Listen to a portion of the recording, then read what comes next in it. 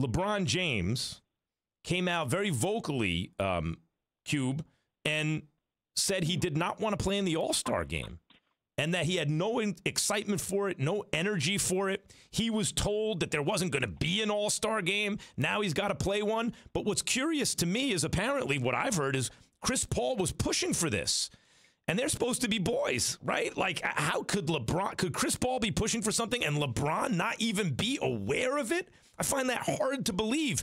And if it is the case, then is there some kind of schism in the players' union where guys like De'Aaron Fox, who are young and aren't going to play in the postseason, and guys like LeBron, who are old and will be playing deep into the postseason, neither one of those guys want to do it, but Chris Paul wants it? Cube, what's your read of this situation? Well, I mean, I don't take it as deep as that. You know, Chris Paul got a job to do. LeBron got a job to do. They're not on the same team in the middle of a season, so I'm pretty sure they're not, you know, communicating like people would think. And, you know, at the end of the day, you know, it's about the league. And LeBron may feel that way today. But as it get closer, you know, these all-star games are, you know, very prestigious. You know, you don't want to miss one just because you didn't feel like playing, especially at the end of your career. You don't know how many more all-star games is coming. So I just think that's how he felt when they asked him the question.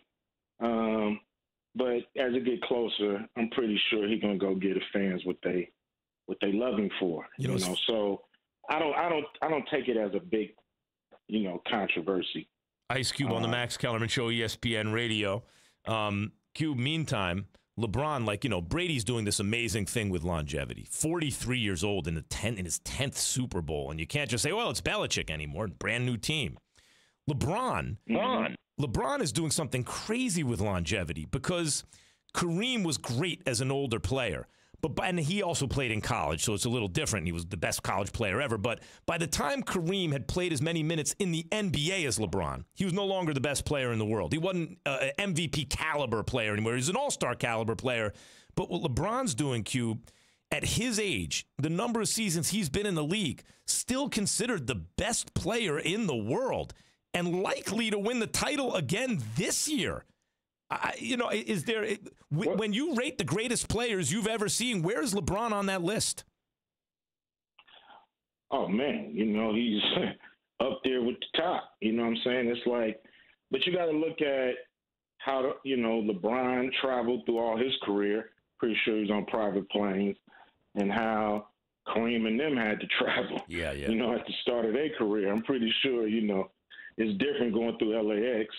You know, when you got to go through the regular old way the public go through than just, you know, hopping out your car and jumping in a private plane. So the wear and tear, the equipment, the training, everything is so advanced now. You know, it's all about making sure an athlete can play into their, you know, late 30s now. We seeing into their, you know, mid 40s. Spoken like someone who's been on a lot of private planes. But it's true. And also someone who's organized basketball leagues. Damn, Cube, where's my private plane? You guys must be out of your minds. What's that? Mahmoud Abdul-Rauf, you know, is in my league, and he's, you know, playing into his, I mean, he's 50, and he's still, you know, busting ass. Does he have to stand for the anthem, or is that not a rule in your league? There is no anthem in my league. There you go. We hey, just Cube, go and play. let me, you know, remember Rauf, you know, there was a whole controversy about that. Not all that. Well, I guess it was a long time ago. I'm older than I realize sometimes. Who's going to win the Super Bowl, Cube? You know, I'm hoping, you know, Tom Terrific win it. You know, I'm a Raider fan, so I ain't going for them Chiefs, whatever you call them. You know what I mean? They broke my heart and won the Super Bowl last year, so I damn sure don't want to see them go back-to-back. So I'm going for Tom Terrific and the Bucks. But meantime, listen, your Raiders actually played them really well. The only game they've lost, because they lost to the Chargers, but, you know, Mahomes didn't play. They were resting up at that point. The only team they lost to this whole year, the only team Mahomes has lost to in, like, what is it, 26 or 7 games now, are your Raiders.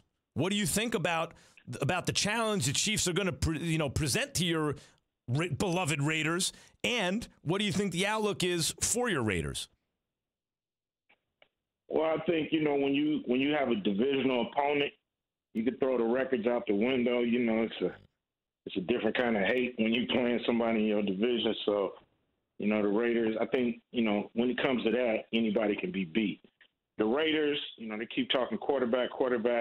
We need defense. Defense. Nothing's wrong with the Raiders quarterback. We need to put some money in the defensive side of the ball and stop people, and we'll score enough points to win more games. Thanks for watching ESPN on YouTube. For live streaming sports and premium content, subscribe to ESPN+.